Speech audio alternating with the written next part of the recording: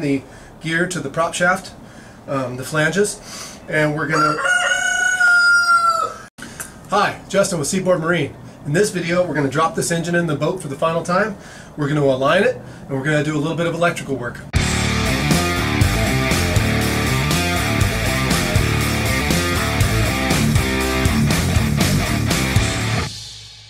Alright, we're almost ready to put the engine in for the final time.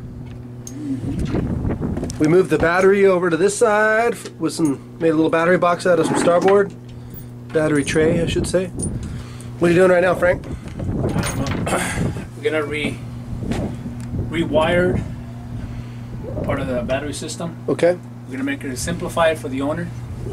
And it seems a little bit confusing right now, so we're gonna be getting rid of, cleaning this up a little bit, get rid of this fiberglass, and just making it all right here, nice little panel. Cool. Got some battery disconnects here.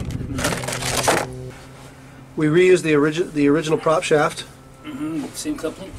Same coupling. But we you re-trued it up, right, with the shaft? Yeah. Had to move it a little bit. We took what, 3/4 of an inch off the shaft? 3/4 of an inch. Face it, machine it, pin it, ready to go. Pretty much ready to drop the engine in. Yeah. It'll be coming soon, huh? So how are we going to do? What are we doing for electrical here? What we're gonna do is simplify it a little bit for him, clean it up. We're gonna go right here with this, a piece of starboard, you know, big nice piece of starboard here, and we're gonna put these two switches, you know, like this. Perfect. Kind of like that. One for the engine and one for the engine, and one on a combiner, like combines all the batteries together. Cool. On and off switches. This is stuff for the inverter. What about the other side? Over here, we're gonna put another piece of starboard here, black starboard, and we're gonna hook these guys up like this. Sweet. So it can kind of cleans it up a little bit. Yeah, nice. This goes here. Oh. Yeah. I'm missing a piece. It's gonna be. I'm gonna have to file this one. Yeah.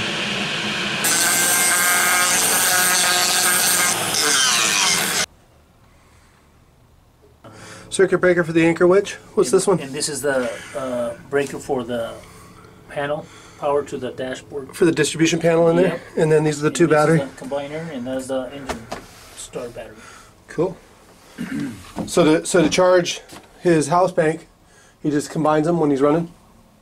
No, we're going to have a battery isolator. Oh, we are going to have battery isolator. We're Okay. going to put a battery isolator.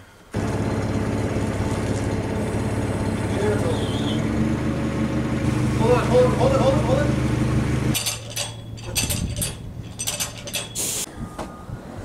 All right, Frank, what are we doing today? Well, since we dropped the engine in, now we're going to line it up. Is it just sitting there? It's just sitting there right now. Not bolted in at all? Not bolted in. We got to drill that isolator. We might have to move the engine around a little bit to make it work. But as soon as we line it up. So this is the last time we're putting it in? Last time it's not coming out anymore. So we did all our upfits and everything. New alternator. The alternator. High output alternator. Battery isolator. The exhaust is all welded up and ready to go on here. Yeah. We'll put that on. But we got to line it up to the... I don't know if I can get a good shot of it here, but we got to obviously line it up with the prop shaft down there. Comfy down there, Frank? Yeah. Part of life. Be inside of a bilge. All right, Jay. Maybe that's what we should call our YouTube channel, Life in the Bilge. There you go. That's a cool one. Okay, you ready? Yeah. Here we go.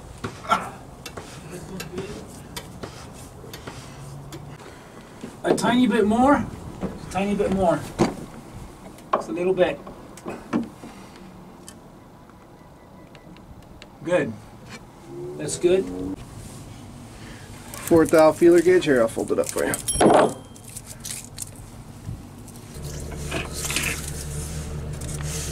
Okay.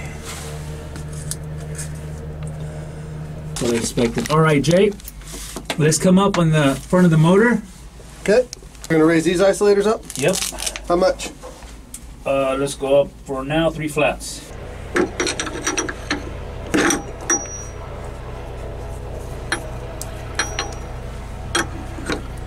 2, 3. Oh. Yep. Okay. 3 more. I'm close. How many flats? Let's go 5 this time. 1. I want to be aggressive, and if we have to go down, we'll come down. 2, 4, 5. to me, the top of that. Okay, so the front of the engine needs to go. Needs to go that way. But yeah, okay. Just don't hit it too super hard, but it's gonna move easy. Okay. I'm gonna put a little bit of pressure. Go ahead and hit a little bit. That's fine. So now you just turn the shaft, what, 180? Yeah. Turn the shaft 180 and check it again. Make sure. Yeah. If it's changing, then you got an issue with the coupler, right? Yeah. It's good, Jay. Still good? Yeah, it's good. I mean, it goes down here at the bottom. I mean, this is for thousandths of an inch. You know? Yeah. Now we can drill these back stringer brackets. Okay. I could use one.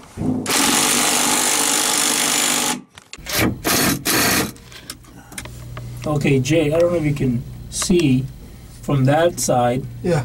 Can you see the bolts? Yeah. Can you get to the, with a wrench, with a 15/16 wrench, just hold? The other side? Yeah, the probably. Other side? Okay, we just got the coupler bolted on for the final time. Torqued all the bolts. We got the isolators drilled, stringer brackets drilled and bolted on. The engine is lined and ready to run.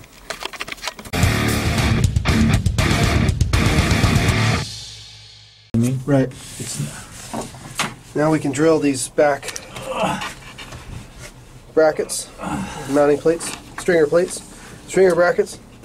Now we can drill these back stringer brackets. Last time we're going to show you how we aligned it using the feeler gauge to align the gear to the prop shaft, the flanges, and we're going to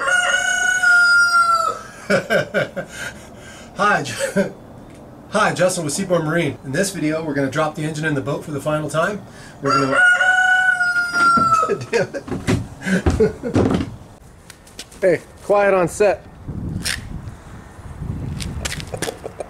Quiet on set, homie. Don't you be eyeballing me.